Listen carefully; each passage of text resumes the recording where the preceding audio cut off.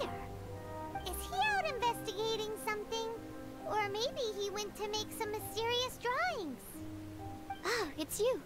Oh, if it isn't Sucrose! What are you doing here? I'm in the final stage of my research. I have 5 hours and 26 minutes of leisure time today. So, I came here looking for you to inquire about previously discussed matters.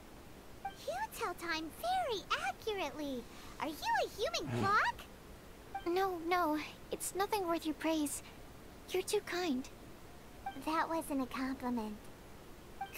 Can I ask you a question, Traveler? I made a request regarding investigating Mr. Albedo's secret. Have you made any progress? Correct me if I'm wrong, but it's been over a week since we talked about it. What? Over a week? I clearly...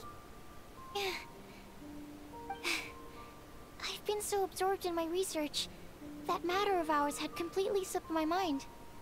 How can your sense of time be so strong and so weak at the same time? So, do you know what it is? That's great. Could you tell me? Telling her shouldn't really matter. She can take a look too. Just no touching. Wait. What are you talking about? What's this? It's a super powerful sword. Don't touch it with your bare hands. This is... this is... I've never seen... Look all you want. Not sure why, but even Paimon feels a strange sense of achievement. Astounding! It's the first time I've heard of such a mysterious weapon. I can faintly feel the power coursing through the sword. It's like a living creature. Is it such a distinct feeling? This may be due to my alchemist training. I don't dare to say anything for sure, but the flow of power is very noticeable. Although this description isn't the most precise. Normally I wouldn't define things like that. Please believe me, I don't usually use such ambiguous terms. Okay, we got it. Traveler, could you use this sword in battle? I'd like to learn more about it, but I'm unable to use it myself. I can only ask for your assistance. Let's look around for the right spot.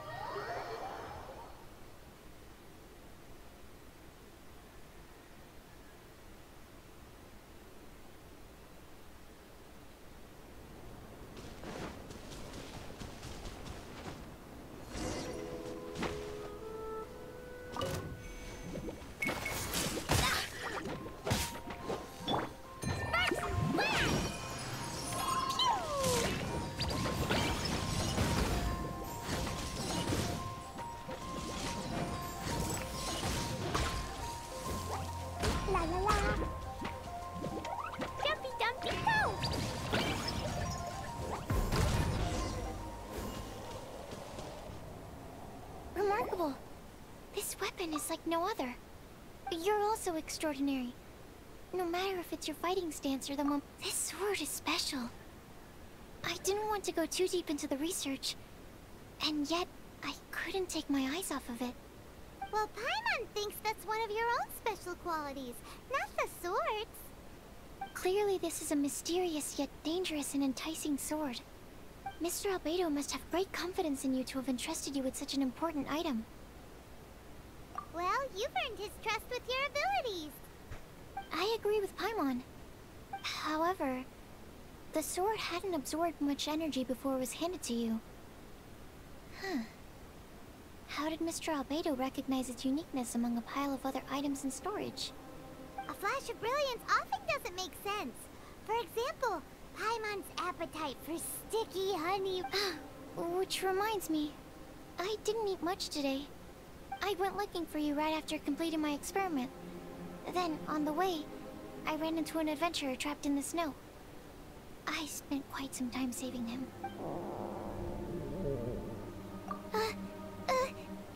No, it's not like that. Don't be so shy. Just say what's on your mind. Let Paimon help you out. Paimon's hungry. We should grab... I'm hungry. I could really go for a... Oh. I'm just a little embarrassed. Nothing to be ashamed of. Admitting that you're hungry makes the food taste better. Huh? Is that so? Of course! Let's get moving. There must be some food back at the camp. It'd be lovely to have some sticky honey roast to keep us warm in this icy weather.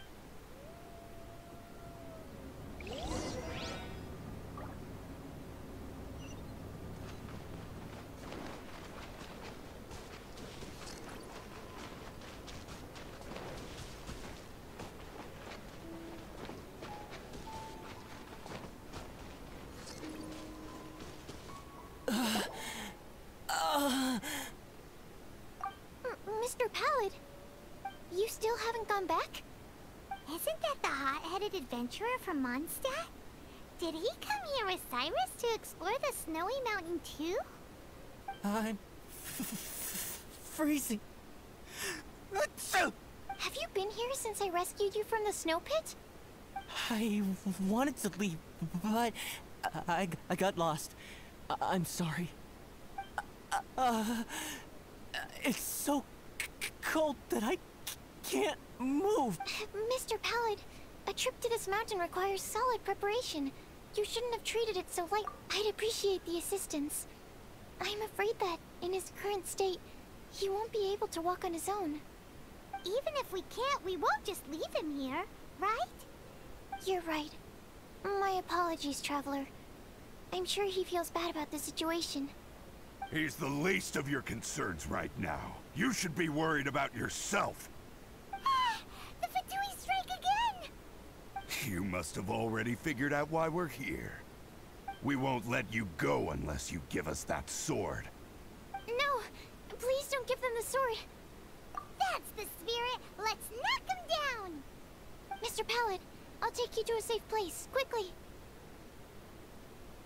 So naive. We won't let any witness escape. This sword will make a fine gift for Her Excellency.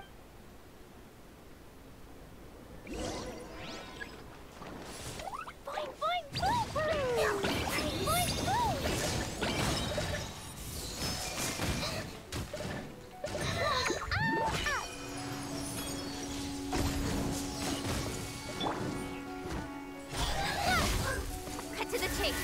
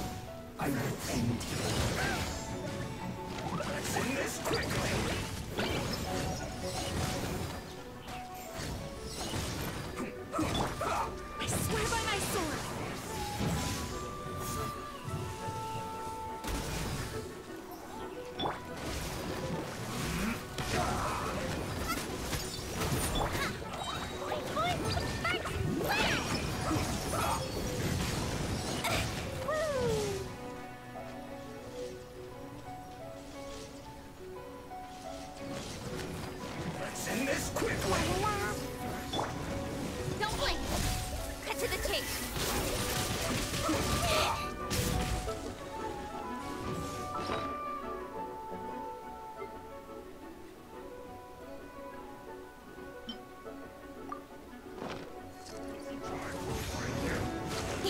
Speed pace!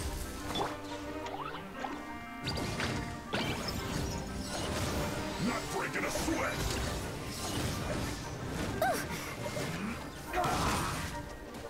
No slacking!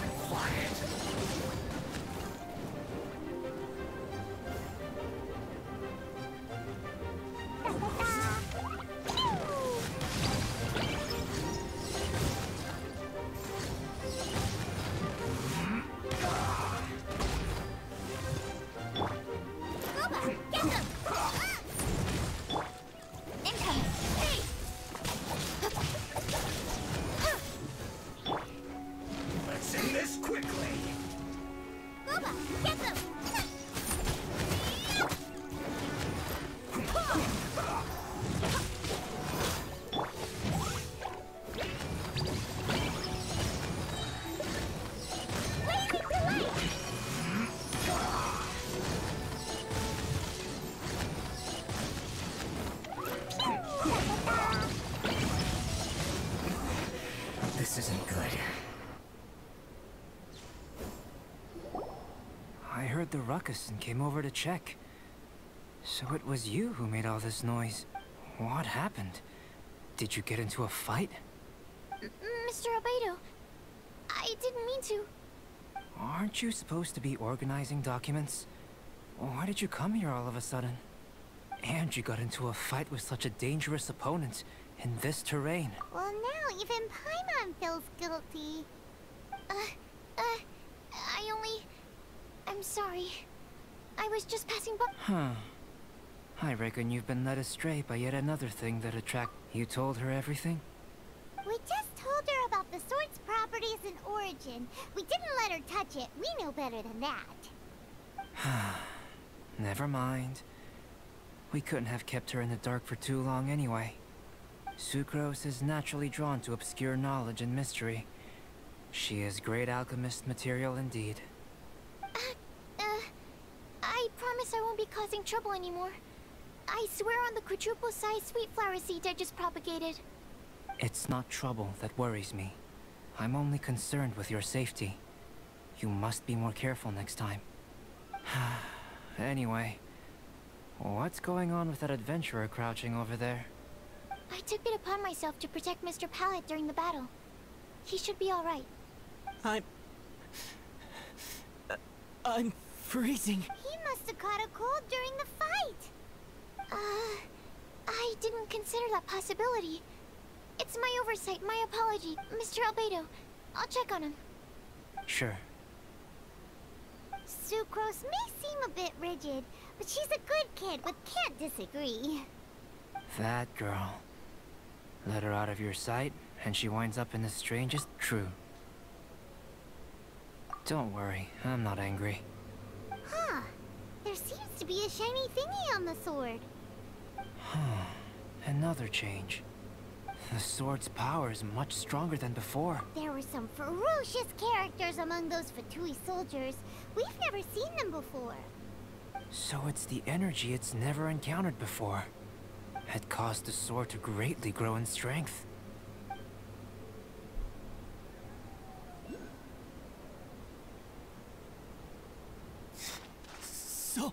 So cold. Hold on just a little longer. Fire? Fire! Warmth! Wait! Watch out! That